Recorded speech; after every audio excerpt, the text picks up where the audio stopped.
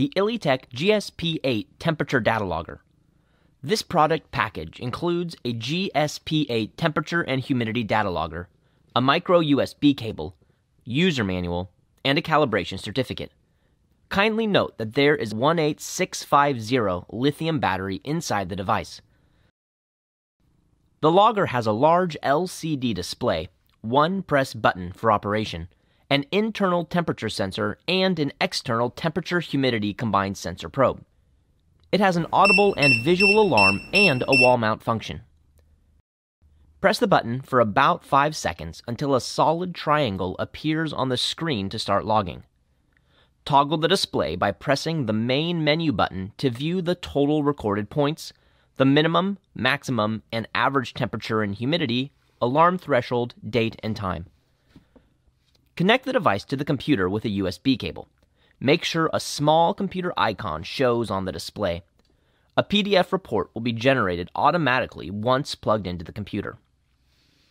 Go to the Elitech official website to download software if you would like to customize the parameters.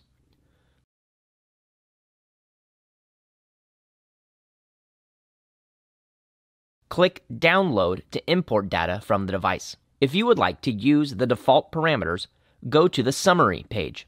Click Quick Reset to synchronize local time before usage. If you prefer to customize parameters, go to Parameter.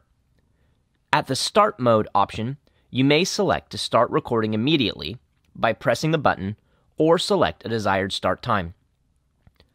Stop by pressing the Stop button on the device.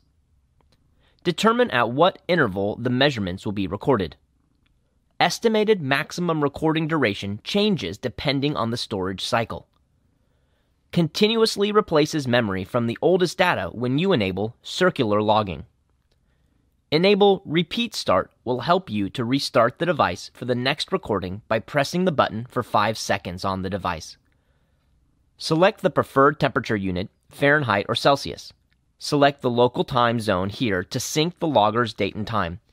Set PDF language and password. Select screen display time and enable or disable the backlight. Set the alarm threshold. If the temperature is out of range, a note will be shown on the device as well as in the report. Confirm your settings and click Save Parameter. Go to the Graph page. You can view and export the data on the Graph page.